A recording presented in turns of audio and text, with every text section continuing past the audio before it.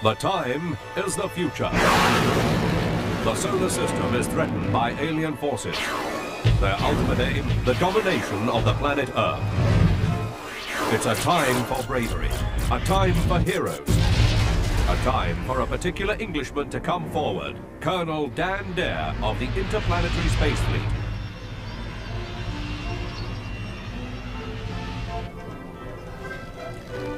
All set, Dig? Here we go then. What happens if we don't make it, sir? That depends on what sort of life you've led, Digby.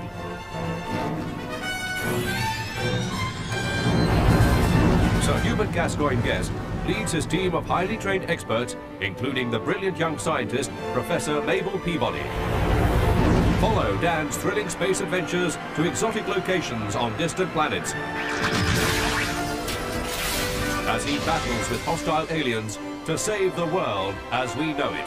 Dan Dare, pilot of the future, and the future is now.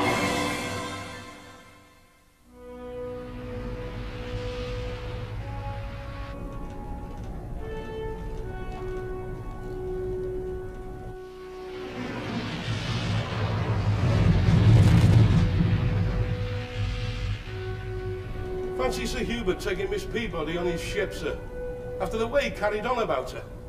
He's pretending he wants to keep an eye on her, Dig. And Dig, it's Professor Peabody. Sorry, sir.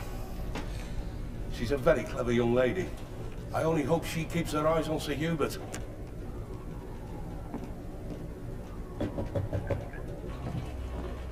Miss Peabody, I insist you come away from those controls immediately. That's an order. I'm sorry, Sir Hubert, but you're not as young as you used to be. You may need steady nerves on this job.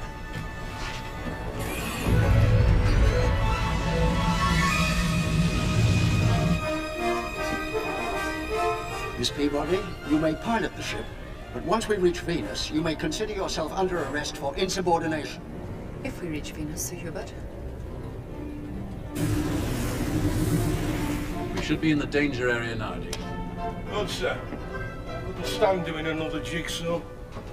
All set? This is where the other ship's spotted.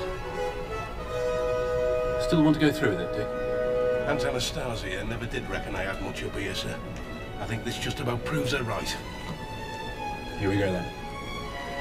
Cross your fingers and hang on to your brain cells.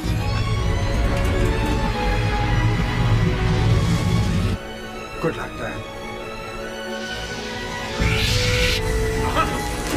It's rodeo time.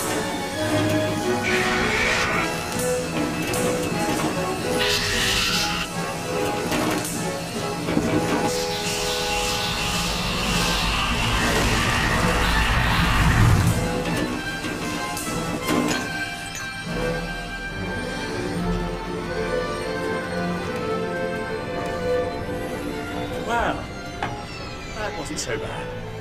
Don't count your chickens till they're in the oven, sir.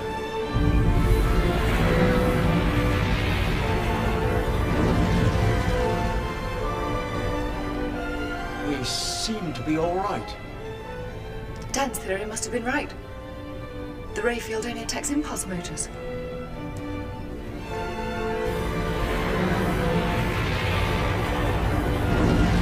Hole in one, Dig.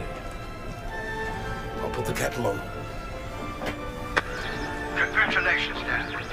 Looks like the problem was the impulse motors. He forgot the radio!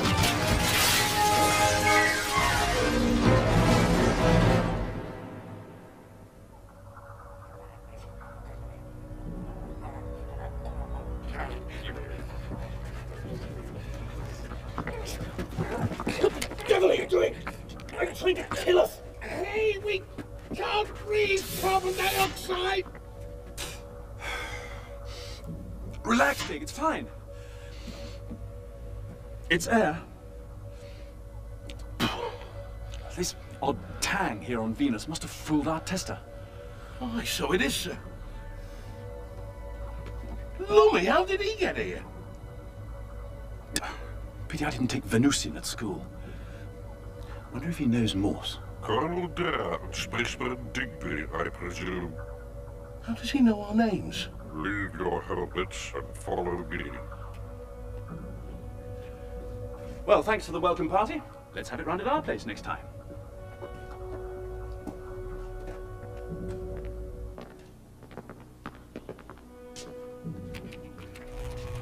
Hey, three-dimensional TV! But I can't imagine the programs are much fun. Here, haven't I seen you doing panto with an Empire? Please try and refrain from making feeble jokes. They are insulting to our minds. We are envoys of the United World Government. When our colleague arrives, we'll be wanting to speak with your head of state. What makes you think your colleague will arrive safely? Well, they turned their radio off. Ignorant creature, your friends are heading straight for the flame lines.